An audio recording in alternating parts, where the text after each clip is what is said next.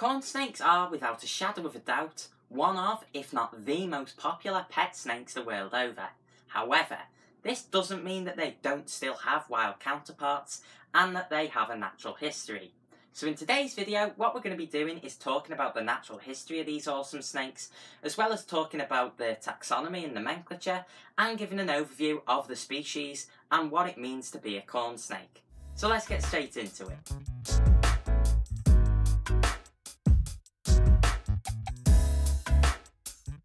Giving a taxonomic overview of this apparently very curious species, we have that it belongs to the domain Eukaryota, which is all of the organisms that have DNA tightly bound within a defined nucleus. Then it belongs to the kingdom Mysleve.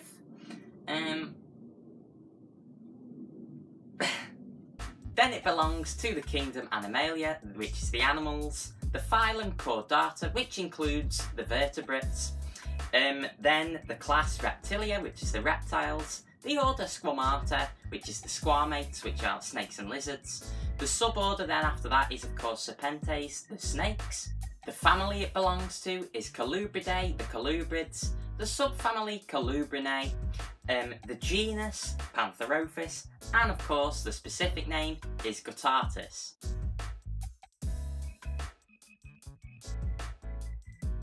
So that gives us that the scientific name of the corn snake is Pantherophis guttatus. Now Pantherophis, the etymology of the word, so where it comes from, is the first part, panther, literally just means panther, so basically leopard, and then ophis comes from snake, so in fear of snakes is called ophidiophobia. The ophi part refers to snakes, and so basically the genus that this snake belongs to, Pantherophis, means leopard snake. Apparently that name comes from the fact that the wild patination of the corn snake looks somewhat reminiscent to a panther, but personally I don't really see the link. Moving away from words that nobody likes to try and pronounce, we do start talking about the vernacular or common names of this snake, the names that it's given in everyday parlance. Now obviously corn snake is the most common name, however corn snake doesn't necessarily refer to this species only. It can actually refer to a number of similar species that aren't necessarily very closely related to it. For example, the Chinese leopard snake or twin spot rat snake is also known as the Chinese corn snake, even though it's not a particularly close relative of what we call the corn snake. Now because of this, I prefer to just use the name corn snake for this animal and use alternative names for the others, because otherwise it does just get confusing. And if anyone's wondering where the name corn snake actually comes from, it might actually be because of two reasons, or they might both be correct. The first being, as you can see, the pattern on the underbelly does look kind of like dried corn or maize or whatever, so that could be the sole site of where the name came from. And then they also are frequently found in cornfields hunting the mice that live there and so on. So there are a couple of reasons why they have that name. Most people who are into reptiles probably don't need a description of the corn snake because they already know what it's going to look like. But if you're not too familiar with this species, I am, like I'm going to do in all of these videos, give a general description of them so you know what to look for. The corn snake is a pretty average sized rat snake. The largest individuals approach 6 feet long or 180 centimetres. Now that does sound very big on paper, but it really isn't. Red, who is about an average sized corn snake, and is trying to go down my top again. He's about 150 centimetres long, so approximately 5 feet long, and that's about the average of what you're going to see. Now if I can get him to come a little bit closer to the camera, you can see that he has got round pupils. Some people do tell you that this means that a snake is non-venomous, but that is not strictly the case and is not a good rule to go by. And other people will say that snakes with purely circular pupils are always diurnal, so awake in the day, but that's not true either. It's just sort of an interesting feature of them. A little interesting side note about venom, which is the kind of thing that really interests me, and I hope it'll interest you too. is that the North American colubrid snakes are believed to have had a relatively recent ancestor that was actually venomous. However, after they evolved the ability to constrict their prey, they actually lost the ability to produce venom. Probably this is because constricting is like less wasteful for the snake, so if it's using its venom, it's going to be more biologically costly than just killing its prey by strangling it. Of course, this does beg the question why other venomous snakes have evolved venom in the first place, and also why they don't actually turn to constricting, but that isn't how evolution works, and I'll probably get to that in another video. Okay, we've gone freehand on Red now because he's just decided that my collar is much more of an attractive thing to hang on to than my hands. Anyway, looking at the features again of a corn snake, in the wild they do have a sort of typically orangish base colour, ranging from yellow through to brown and even grey in some instances, but there are various wild localities. For example, the Miami, the Carolina, the Alabama and the Okeechobee are all sorts of wild phases. In captivity we do of course have many different colour morphs, and I have made a video about this in the past, so if you want to see some of those then I'll chuck a link up to it for you now.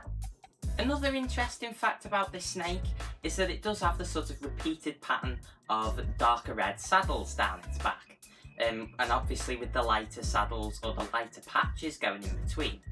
Some people have hypothesised that this is because the corn snake is evolving to more closely resemble the coral snake being a venomous snake native to the Americas, and so in looking like that, it's like the predators of this snake will recognise it as being a coral snake and therefore leave it alone because they don't want to get bitten. Whether this is actually the case or not, I can't really tell you, and I don't have very much information about it, but if you're looking for something to do, look it up and tell me what you find down in the comments. So the corn snake is found in the wild right the way across the southeastern United States, and over there it is found in a really wide range of habitats. So it'll go in woodland areas, grassland areas, inland wetlands, so nothing with salt water, it'll take dry caves, it'll go in palmetto flatwoods. Basically, wherever there's a bit of cover and some shade and so on, you will find corn snakes. As you can see from Red's enclosure down there, I've tried to sort of create part of a woodland scene. So I've got the fallen branches and fallen logs and leaves and moss and stuff. And Red seems to like it, so whatever the case, I think I'm doing alright by him. Earlier on in the video, I mentioned that these snakes are not venomous and that instead they are constrictors.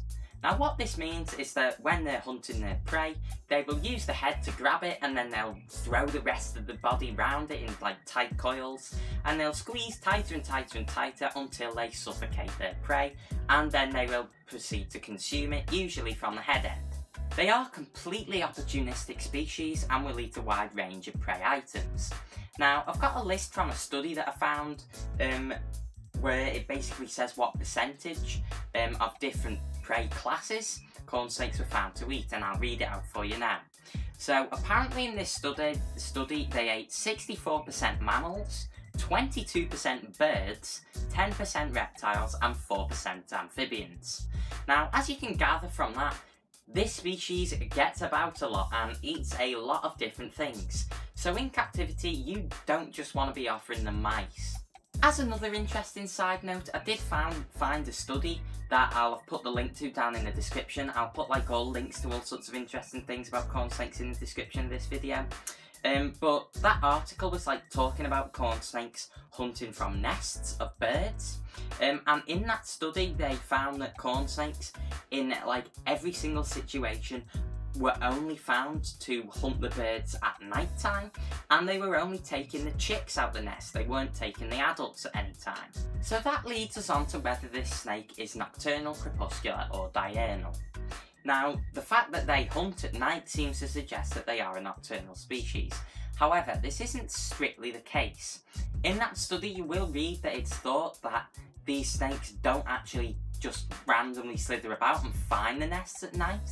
And what they may actually do is look out in the daytime for when the parents of the birds are heading to their nests. They'll find the location of them and then slither up in the nighttime to eat the chicks.